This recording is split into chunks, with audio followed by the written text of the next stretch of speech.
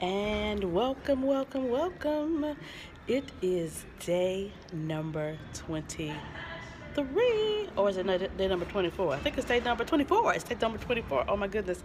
Welcome, welcome, welcome. We are here, and you might hear some background noise because I promised you every night, 12 midnight, I would be here, 31 days of praise, with yours truly, the Success Broker. Merry Christmas to you too, Alicia. Hey, Janice Dogan.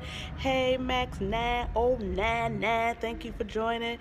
Thank you for the hearts. Thank you for the love. I am actually out at the movies. I am here seeing Star Wars, so I'm missing the beginning of Star Wars because I want to be here with you, giving you the moment of praise, the opportunity to praise. And so you might hear some background noise because, it's loud in the theater. I'm out in the hallway, but people will be walking by and I overheard some things.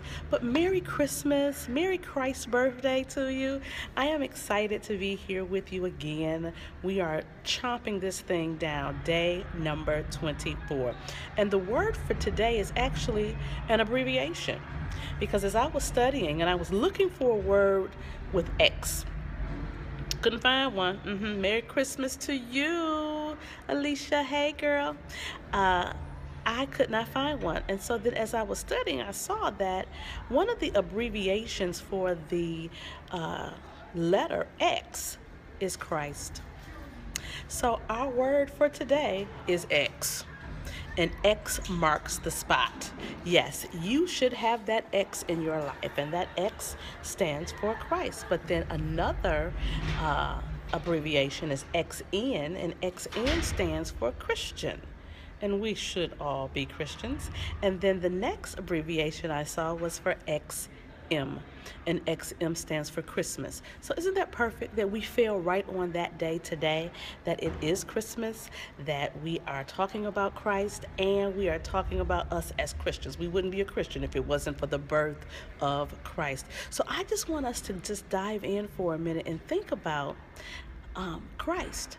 Christ is our Savior. He was born to redeem us. He was born to die for our sins. So, I remember once I was talking to a client and she was attempting to resolve some issues that she had with her sister.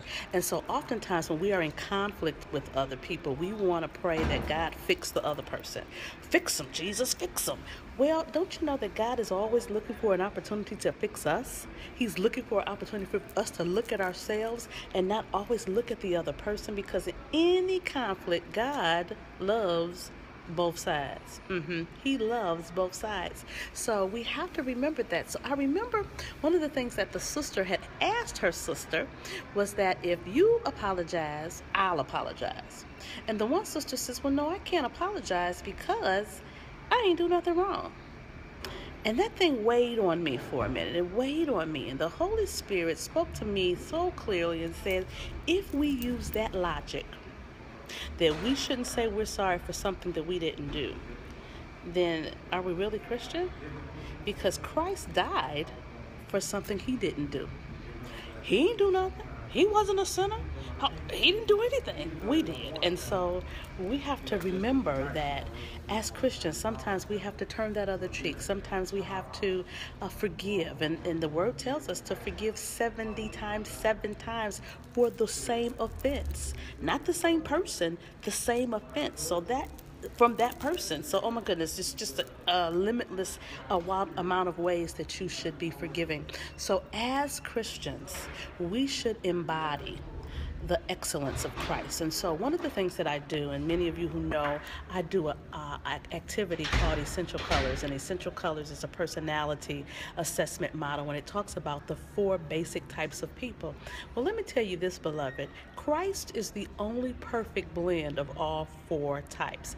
And so in my model, I use the 4 colors. Blue, which stands for the compassion of Christ.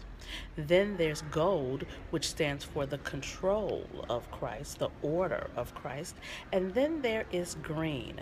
And green stands for the comprehension and competency of Christ. And then lastly, hey, cousin, Merry Christmas to you, Rodney, love you. And then orange represents the command of Christ. So we all have all four types in us, but they're at different levels. So when you take the test, you'll see the disparity in each. But when we become Christians, we're supposed to be moving to be more Christ-like, moving to be more like him. So whatever we're high in, we need to bring that down. And whatever we're low in, we need to bring that up, because the more balanced we are, the more blended we are, the better we are at navigating all our relationships and not just the ones we like. 2, the more Christ-like we really become. And then number 3, God can use all of us, not just the parts of ourselves that we like. Because don't we say often, Lord, I'm available to you, clean out my cup so you can fill it up? But are we really saying use all of me, or are we saying use the parts of me that I like, the parts of me that I consider are my strengths?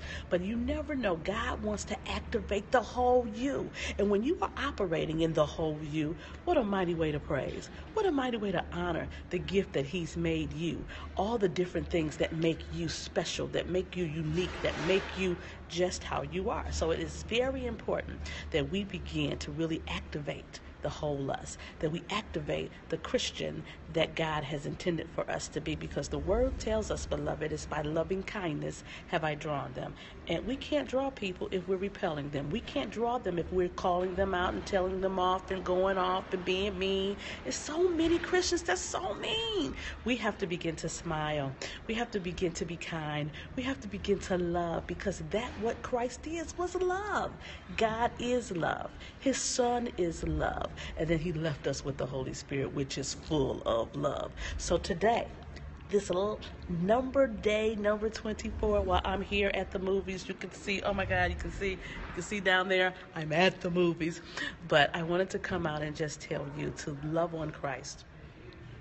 Love on the fact that you're a Christian. And then celebrate this Christmas as Christ's birthday. And all of those are with our word for today, which is a letter, which is X.